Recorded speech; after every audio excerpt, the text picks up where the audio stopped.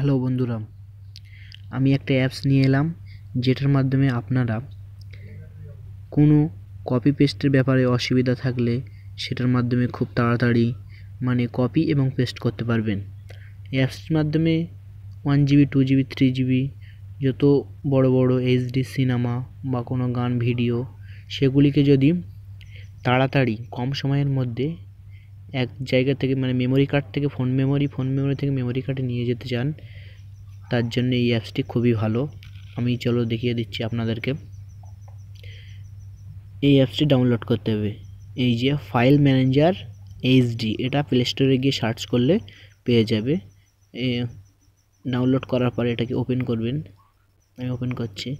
Open করার পরে দেখবেন যে এখানে দুটি শো করবে, একটা হচ্ছে ডিভাইস অর্থাৎ ফোন মেমোরি, আর একটা হলো SD কার্ড বা মেমোরি কার্ড। নিচেরটা SD কার্ড সবুজ কালারটা, আর উপরেরটা ফোন মেমোরি। আমার ফোন মেমোরি 23 GB শো করছে, কিন্তু আমার 32 GB, আর SD কার্ড 16 GB, এখানে 14 GB শো করছে, পুরোপুরি থাকে না। সেই জন্য আমি ফোন মেমোরি থেকে কিছু মেমোরি কার্ডে আনতে চাই। তাহলে ফোন মেমোরিতে যাব, গিয়ে এই একটা ফাইলে আমি ক্লিক করলাম। এখানে কটা ফটো আছে সেটাকে সিলেক্ট করলাম। চেপে ধরে রাখলে সিলেক্ট হয়ে যাবে। 1 2 3 4, চারটাকে সিলেক্ট করলাম। নিচে দেখুন অনেকগুলি অপশন আছে, মুভ, কপি, ডিলেট। তা মুভ মানে একেবারে চলে যাবে, আর কপি করলে এখানে থাকবে ওখানে থাকবে। তা আমি মুভ করছি একেবারে নিয়ে যাওয়ার জন্য, মুভ মারলাম। তারপরে এদিকে মেনুতে যেতে হবে, গিয়ে SD কার্ডে যেতে হবে। SD কার্ডে যাওয়ার পরে আপনার SD কার্ডে যে অপশানের মধ্যে রাখতে চাবেন সেখানে যেতে পারেন। আমি এই মাই ফটোর মধ্যে রাখতে চাই।